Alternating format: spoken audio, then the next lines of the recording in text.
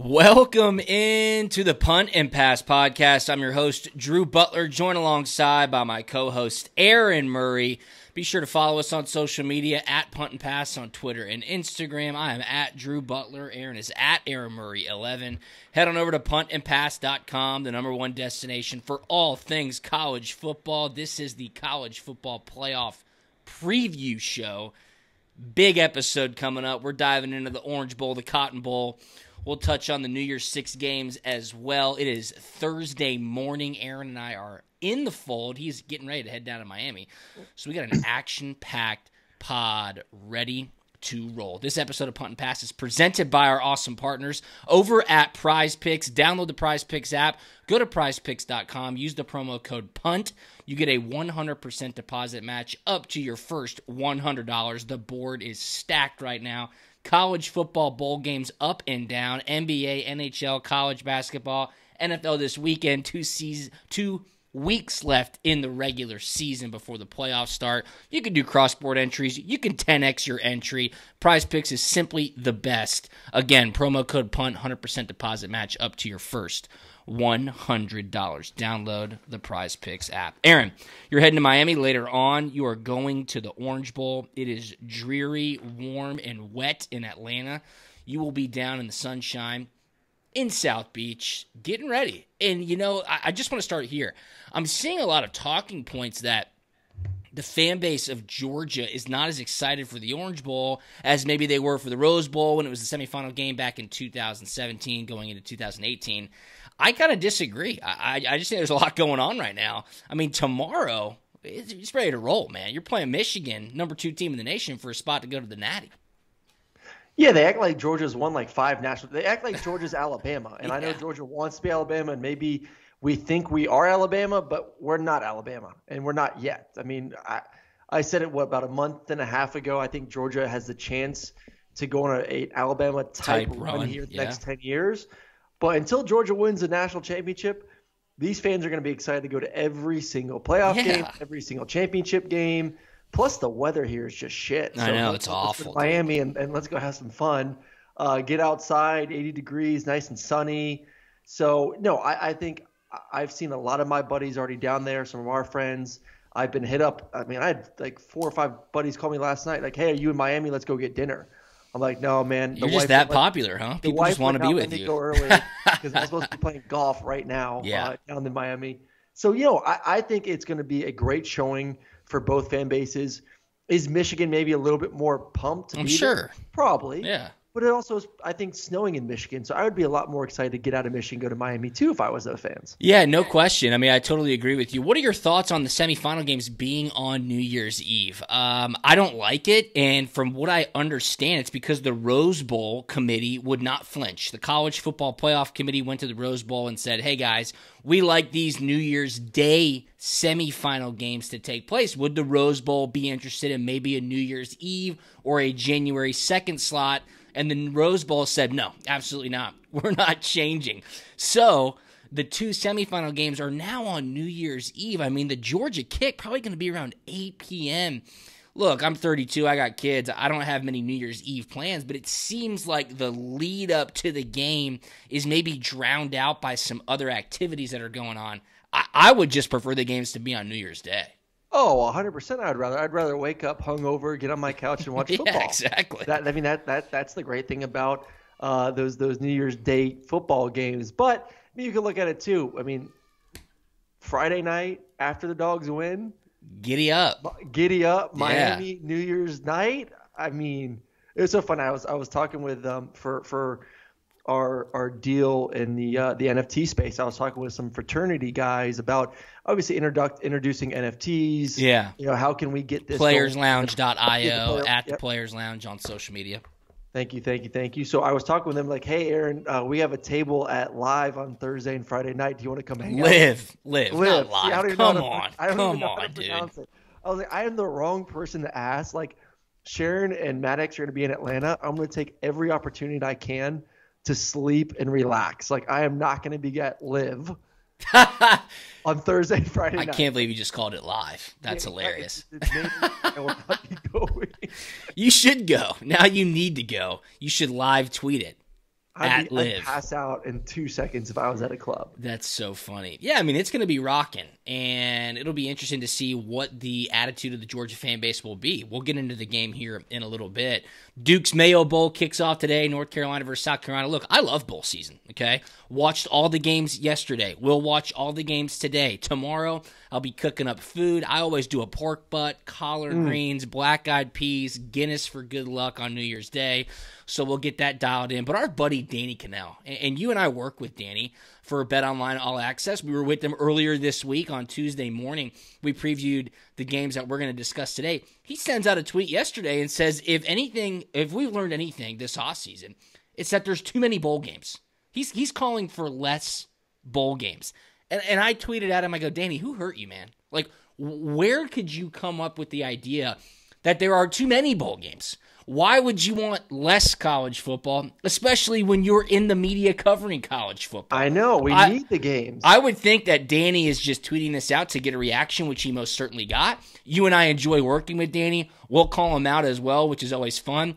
But what are your thoughts on that tweet? I was like, dude, what?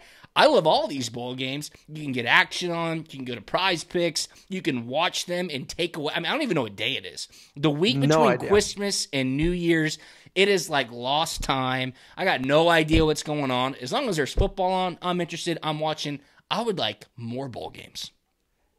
Yeah, listen, if you don't want to watch them, then don't watch them. Like, if you think there's too many, no one's forcing you to watch all 40 bowl games. So, you know what I'm interested in? Because every time I feel like Danny tweets something like this, the first person, I mean, you jab at him, but it's more like lighthearted. Yeah.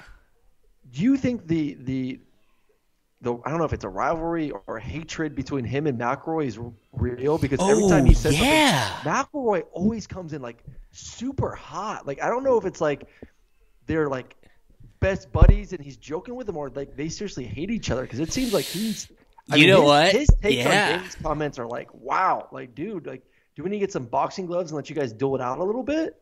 That is interesting, because I think it's probably notable that when Danny left ESPN a couple of years ago, Greg was continuing to climb the ladder. Shocking to me, because I thought Danny Cannell and Ryan Russillo's radio show was like peak ESPN radio. So good to listen to. Those guys were awesome together. I think Danny and Ryan still do some stuff on Ryan's podcast together. They're great. I mean, Danny was with SVP too. Like, Danny still really does the morning good. show. Well, he's at CBS and Sirius XM now. Yeah. Oh, what are you talking about? Like on TV? He was on TV, Danny? Yeah. No, he was on radio back in ESPN radio heyday, like Colin Cowherd and SVP. Okay, gotcha. But I'm going back to the tweet right now, okay? Because Danny said, if this year has taught us anything, it's this. 42 bowl games is too many. It's not even a debate at this point. Look, he gets tons of replies. It's great. And he just follows it up with a less is more. And McElroy quote tweets him, Greg McElroy, and says, when I worked with Danny on Sirius XM, I genuinely thought he enjoyed college football. I was wrong. Save the, quote, participation trophy argument. It's for the players and those that watch. You're not, all caps, forced to watch. Give me football every single day, all caps. I wish we had 65 balls for every single FBS team. That is what Greg McElroy said. Danny Cannell says, what about another regular season game? Bowls are supposed to be special. They are not. Have a pulse of the players, not the company you work for. Yeah, so, I mean, they're going at it. Dude, but I swear it's every time Danny says something, Greg, like, you can go back to a bunch of tweets that, Danny said that is, wants to get some kind of attention.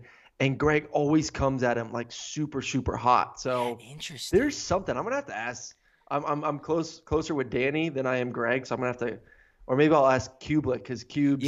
Cubes probably have the good. And McElroy have their radio show there in Birmingham. Like, I just want to know, like, do these dudes generally hate each other? Yeah, interesting. Do you have anybody that you don't like in the media? No, not really. You know me. I love everyone. I love working with everyone. I keep it nice and light, keep it nice and easy. Come on, dude. I'm not Give trying me to create any enemies. No, man. I'm all Gucci. Aaron Murray, open for business. He'll go on any show. He'll talk with anybody. Hell yeah. Just one guy that like genuinely gets under my skin is Dan Wolken from USA Today. I mean, the stuff that he tweets out about college football, it is literally appalling at some points. I'm like, does this guy really believe what he's saying? Does he even enjoy what he's doing? Some of his takes are absolutely outrageous. I've never talked to him. I've never met him. maybe he's a great guy, Oh. but when it comes to his opinions on college football, he's just flat out wrong. And quite frankly, it pisses me off a lot of the time. Well, you know who I lie. There's one person I hate more than any. Not, I think I know. Paul. Yeah, it'd be Mr. Feinbaum. Saul. Yeah. Paul Feinbaum. And it's a complete joke what he does. And I mean, good for him, man. He wrote it up and jumped on the Alabama train and took off to the. When I see him all over, it's like Sports Center and stuff, I'm like, who is this guy? They just prop him up. Dude has never put on doesn't even know how to put a jock strap on. I know. And you never use it. I'll give you credit for it. And I hate to use it. If I do, I'll preface it with an I hate doing this. But, when you go into this guy never played, I feel like it's a lazy kind of take. If you're a former player, you're trying to say that this person is not credible. But there are some instances where you're like, man, you just do not have a pulse on what's going on. That's why he's just there to have hot takes. That's it. Yeah. He's just there to just say something stupid and stir the pot. Like he is I don't know. I think half the stuff that he says is complete BS. Yeah. Yeah, just complete BS. I agree. And that's why I'm so shocked on the Danny Cannell take, because he's always about expanding the playoffs. And he's like, less bowl games. I'm like, dude, you played. And somebody tweeted out, maybe you want less bowl games because there's 42 of them and Florida State's not in one of them. Yeah. I mean, that's pretty funny, right? But I don't know. It's crazy. And I like Danny Cannell. I really do. I think Danny's great. He's really good. It's the game. I like listening to him and Dusty in the morning. Yeah, I listen to them too in the car.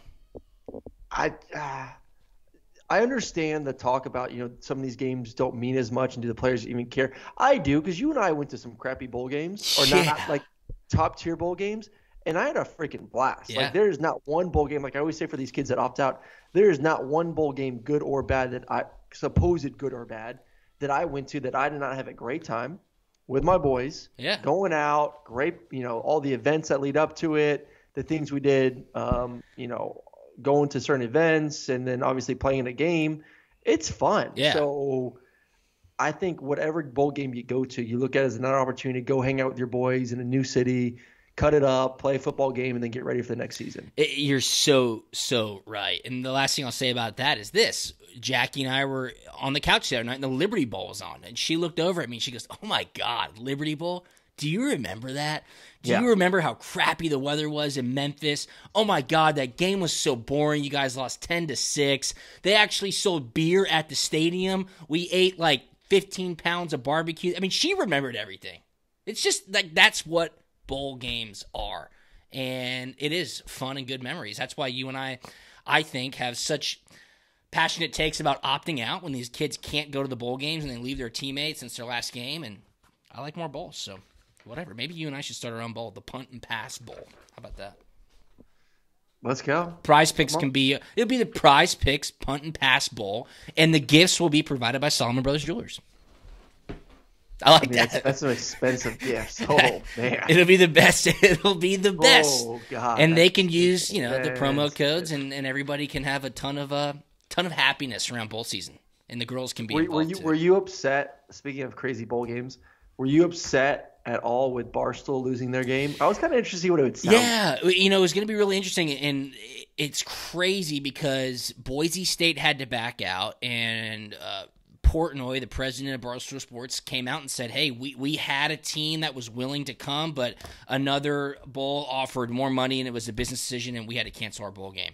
And then he sent out a tweet yesterday that said, I'm at Disney World right now. There's more people here than I have seen in a crowded area in years.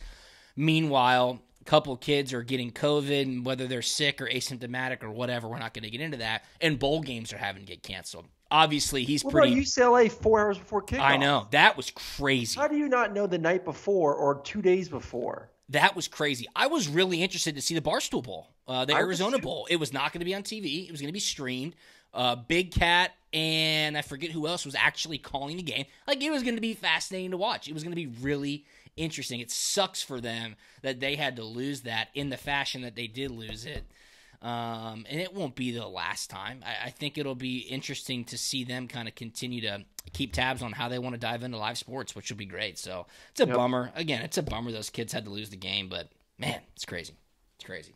All right, well, let's get into these bowl games. And before we do, let's touch base with Prize Picks right now. Go to prizepicks.com, download the Prize Picks app, use the promo code PUNT.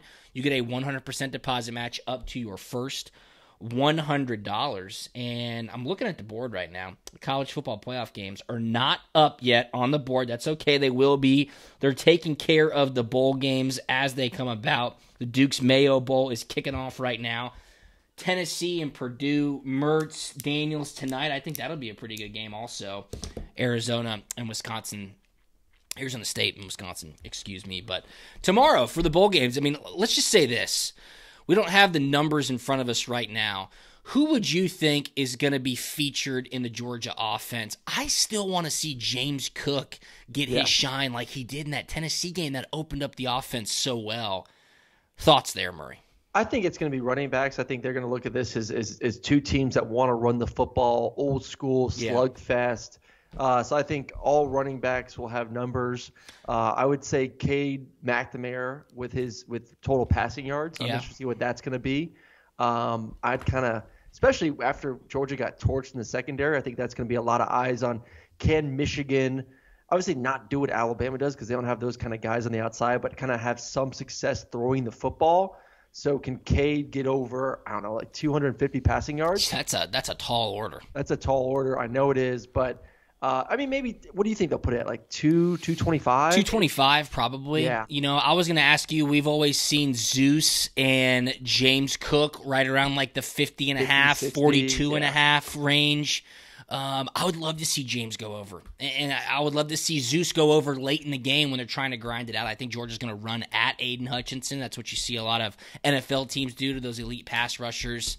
It'll be really interesting. And Stetson, what are his numbers going to be at? Will he go under because they're going to try to run the football, manage the clock, not put him in any sticky situations? Yep. You know Michigan's going to want to make Stetson Bennett beat them. So I'm fascinated. Prize Picks going to be loaded tomorrow. And we'll touch more on it later, but yeah. I would lean to more offensive unders in this game. What about Alabama-Cincinnati? Do you think Bryce Young's going to be able to go off? No John Mechie.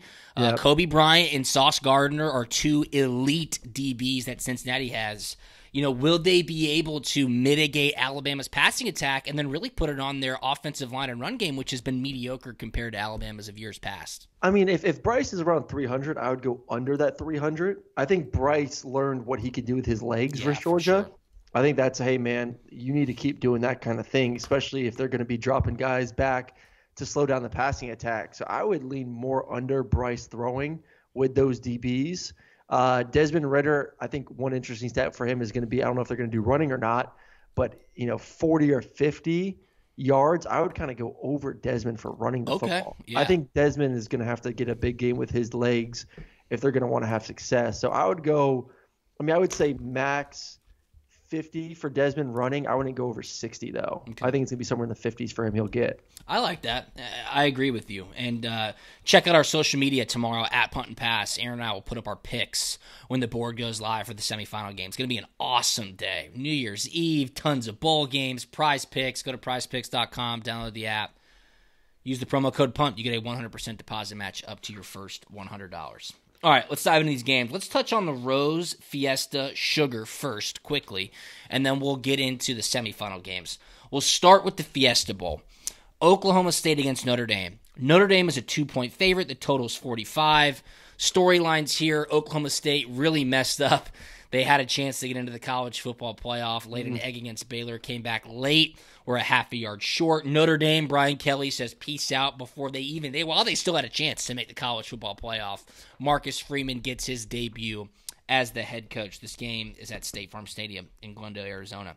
I like Notre Dame here. I'll lay the 2 points. I think the emotion, the player buy-in, Oklahoma State, a little bit of a letdown not being in the playoff.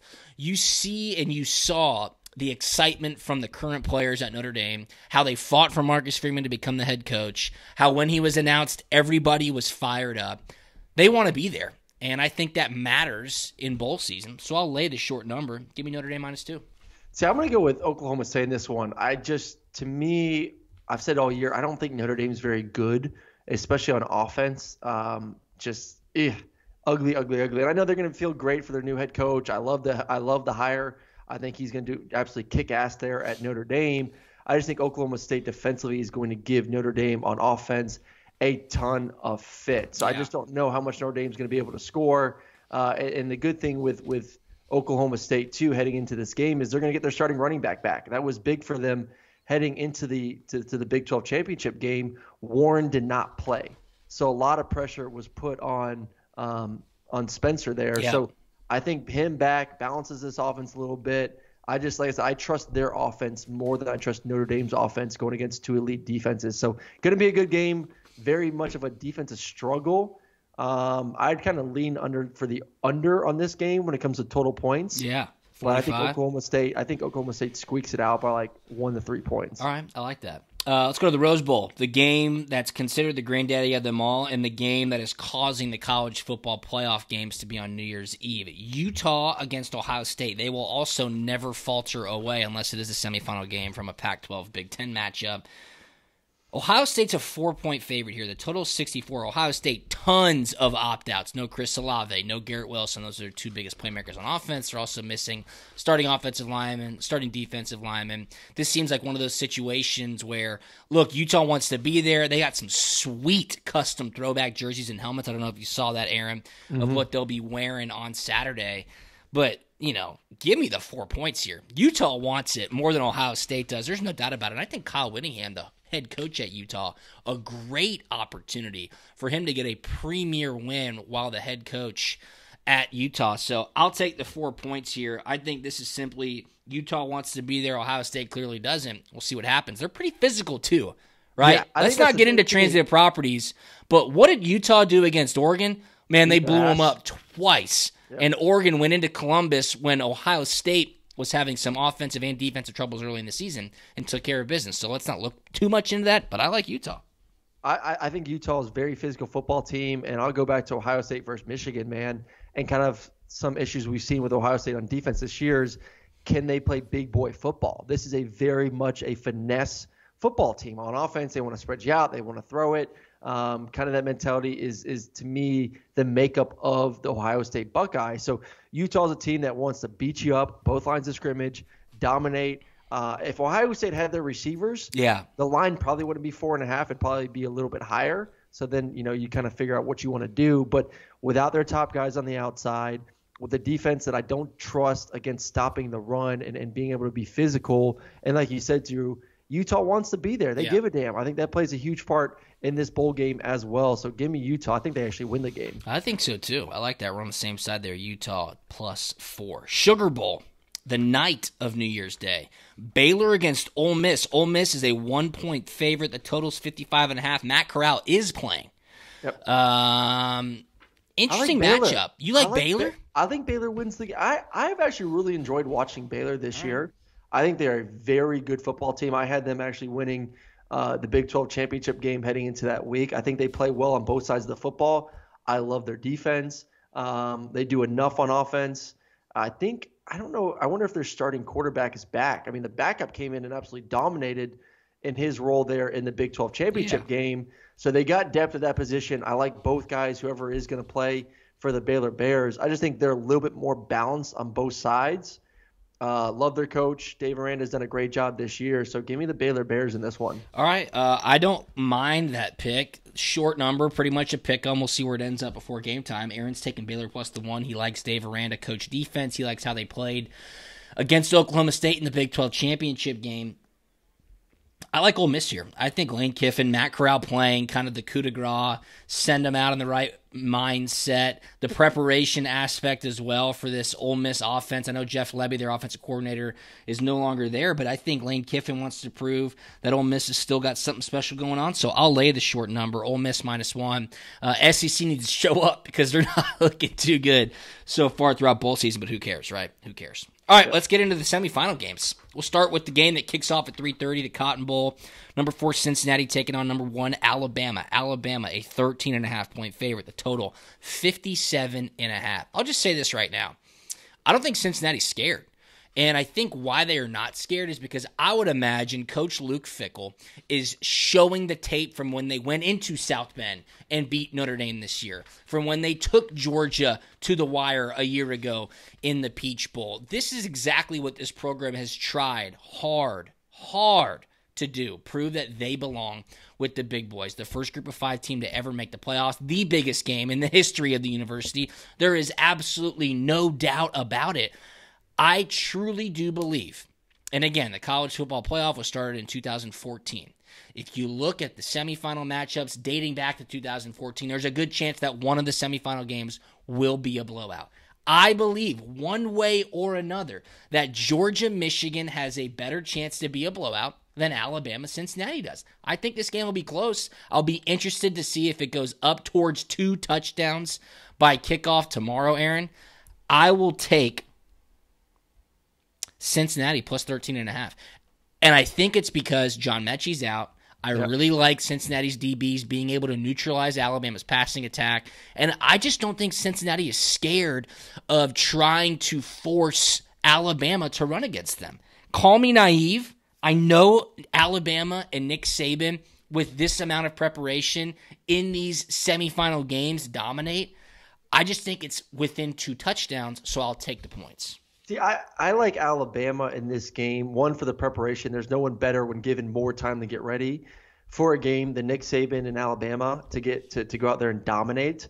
So I love that aspect of it. And listen, Alabama's been hot and cold all year. We know it. Miami, they look great. Florida, they look like crap. A&M, they lost. They look great versus Mississippi State. They look great versus Ole Miss, but then they went to crap versus LSU and Auburn, and then dominated versus Georgia. So, like, if the team that faced Miami, Mississippi State, Ole Miss, and Georgia shows up, they'll whack Cincinnati. They'll beat them by maybe 20 points. Yeah. It's just I don't know if that team's going to show up or not. Like, it's such a question. It's a flip of a coin. What Alabama team are we going to get? Because if that team shows up that faced Georgia, they're the best team in the country, or one of the best. I still think Georgia's right there with them. But if not, then yes, Cincinnati may find a way to make this thing close, and who knows what happens.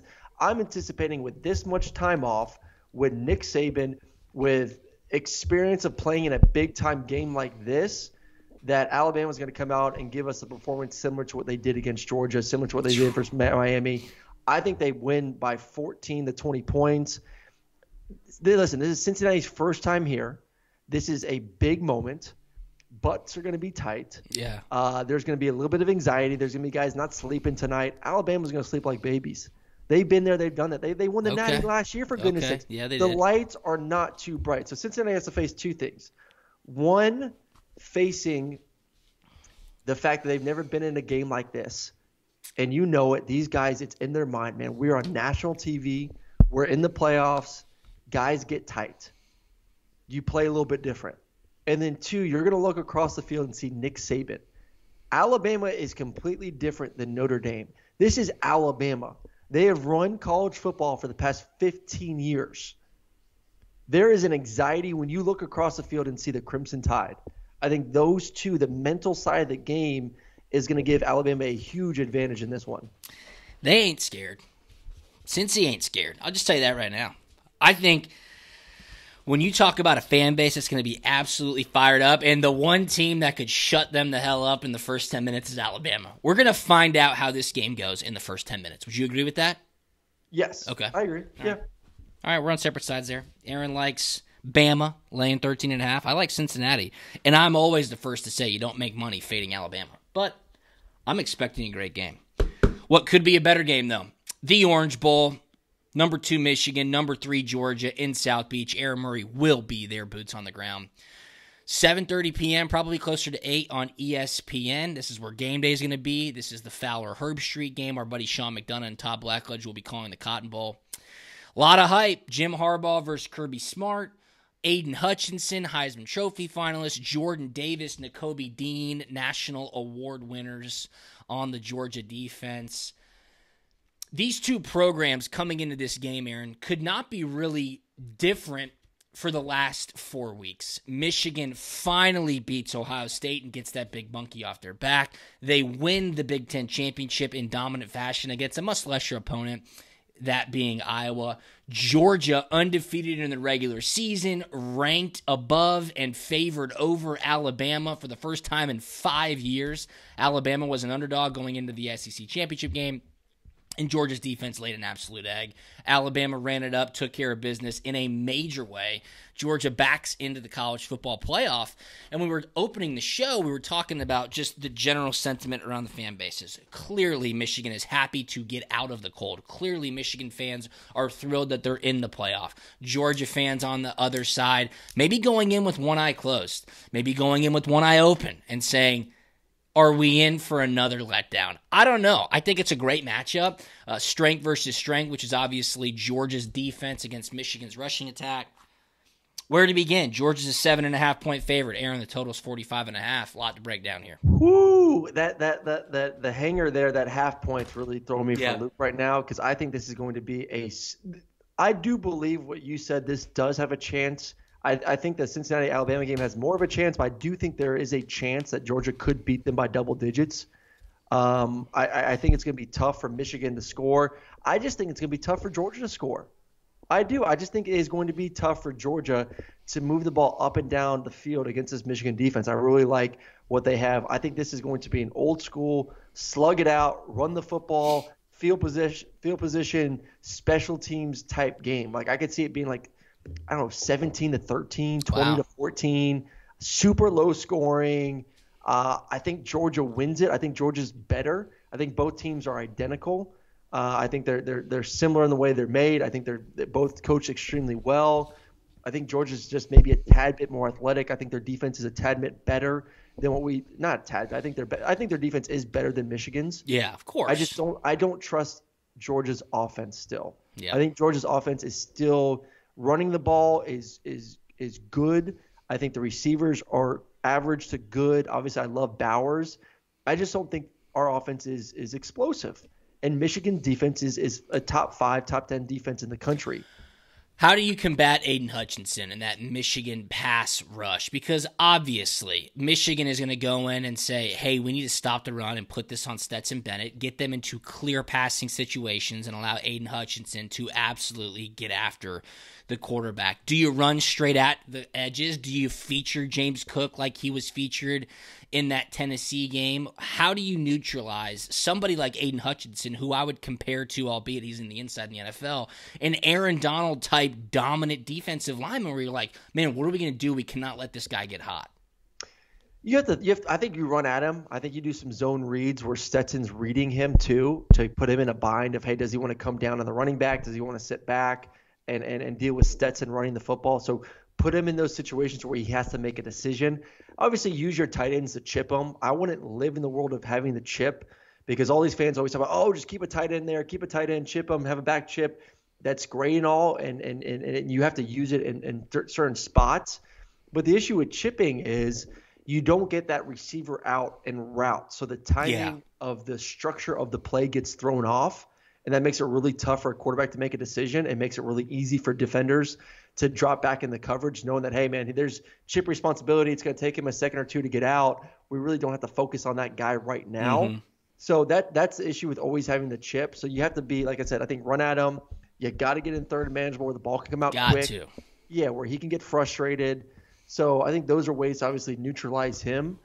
He's a good player. He's really good. High motor. He's not Will Anderson, though. No. He's nowhere near – he's good. He's not a game record in the sense of what Will Anderson can do. So I thought Georgia did a good job against him. I think they'll be able to handle Hutchinson just well. To me, once again, it goes down to our receivers. Can our receivers create some separation? Can Stetson hit them down the field for explosive plays? The team with the most explosive plays will win this ball game. All right. I look, you get into situational football, you're speaking my language. I totally agree. Explosive plays, turnovers, third down. This is one of those games, and those are the types of games which Georgia dominated all season long. Arthur Roach, who's a great listener of the pod, Aaron, at Arthur Roach ATL, he tweeted in this morning, and he compared Michigan to one of your favorite teams, Aaron. Here's what he said. Michigan reminds me so much of Kentucky I think Kentucky is better coached and Michigan has some more talent sprinkled throughout the roster, but overall similar stats and strengths. Hope Georgia can replicate the 30-13 score tomorrow. What are your thoughts on that? I mean, I thought that was pretty interesting. I think Michigan has more skill. I'm a big fan of this Michigan team. I really enjoy it. I think this is a team that should be undefeated. They completely dropped the ball there against Michigan State in the second half. I mean, they were crushing them. I think they just went to they just took the pressure off, went to sleep, thought the game was in hand, and Michigan State came back and won it. They should have won. They were the better football team. What they did versus Ohio State, what they did in the Big 10 championship game, they're hot, man. And there's something to be said with playing a team with confidence. They're better than Kentucky. They have better talent.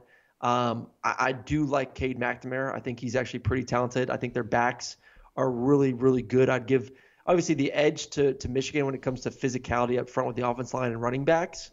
So, yeah, I mean, similar makeup to Kentucky with what they want to do, but I just think better. They're a better version. I think Georgia's a better version than Michigan, but I think the gap between Georgia and Michigan is closer than, say, Michigan versus Kentucky, if that makes sense. Yeah, that makes sense. And you spoke about the receivers as well. Arthur Roche backed it up and said, listening to all my favorite podcasts, he ats Punt and Pass. Shout out to Arthur. And he said, can't help but notice the lack of mentions for Jermaine Burton. Would hope he benefits from recovery time and is ready to show out. He hasn't done anything all year. I know, he hasn't. Done anything. How about this, though? Governor Millage tweets at us. You were mentioned in Pat Forty's Sports Illustrated article talking about how efficient Stetson Bennett has been all year. Here's what Pat Forty wrote. Todd Monken, the offensive coordinator at Georgia, has seen Stetson Bennett put himself on track to become Georgia's single-season pass efficiency leader, even with the poor performance against Alabama. Bennett's current efficiency rating is 176.85, a smidge better than the school record of 174.82 set by Aaron Murray back in 2012.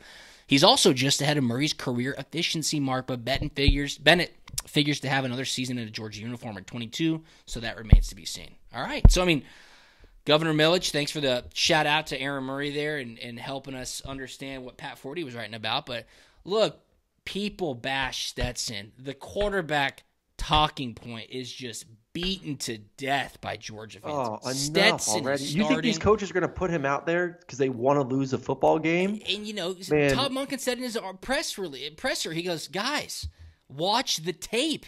Yes. We can win a national championship with Stetson Bennett. The defense has to play. The defense. Yes. This is a team, and I know people aren't used to it because of the way offenses have evolved and the offenses have won national championships. This is not a team that's going to win a championship because of the offense. Yep. They're going to win a championship because of the defense. I agree. When it comes to coaching, Kirby Smart versus Jim Harbaugh, what are your thoughts there? I think that's a fascinating matchup. I think that is.